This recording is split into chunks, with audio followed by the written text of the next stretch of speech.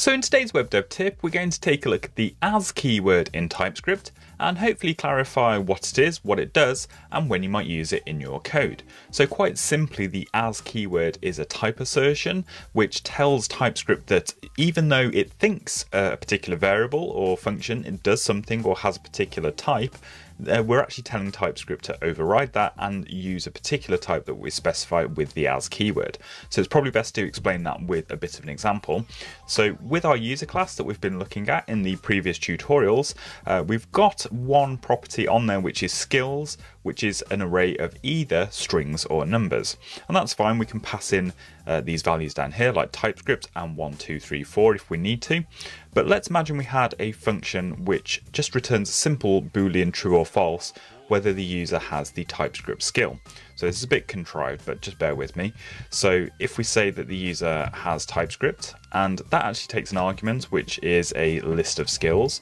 So let's just say list of skills, and we want that to be an array of strings because we're going to be doing a string comparison.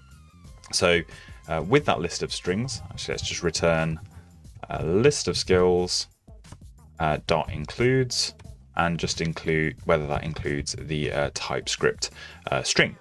So this will only work with strings because we're calling the includes function and checking for a specific string, so we don't really want any numbers inside of there.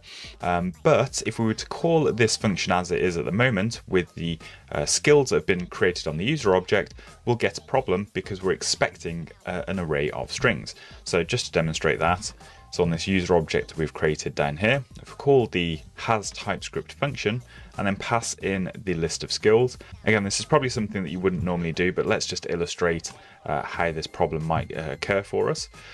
So when we try and call this has TypeScript function, we're actually getting a compilation error with TypeScript because we're actually passing in an array of either strings or numbers, which is what is defined on user.skills, whereas the parameter will only accept an array of strings. Now, if you know your JavaScript, you know that this code will be fine no matter what type of data is passed in. It could be, the array could contain strings, objects, numbers, whatever, and the includes function will work fine. It will just go through and it will look for the string of TypeScript and ignore any other type of data in there. So we are pretty safe to actually pass in any type of data. But what we can do to avoid the compilation error in TypeScript is to say that user.skills is definitely an array of strings, even though it might not be. So we can say it's as a string array.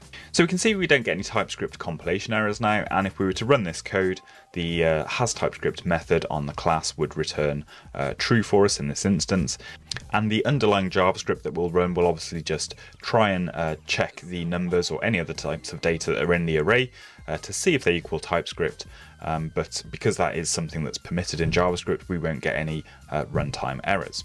So there's a bit of thought that needs to go into when you use the as keyword. This is obviously a bit of an unusual example, but hopefully illustrates when you would maybe use the as keyword to cast or assert that certain types of data within your classes and your code is of a certain type. But it can be very powerful when you've got similar classes or interfaces which match or are inherited from each other, and you want to say that a specific type of data that you're working with matches a certain type to make sure that all of the code that is using that data works as expected. So it's just an example of when you might use the as keyword in TypeScript. That's it for this tutorial. Make sure you stay tuned for more web dev tips.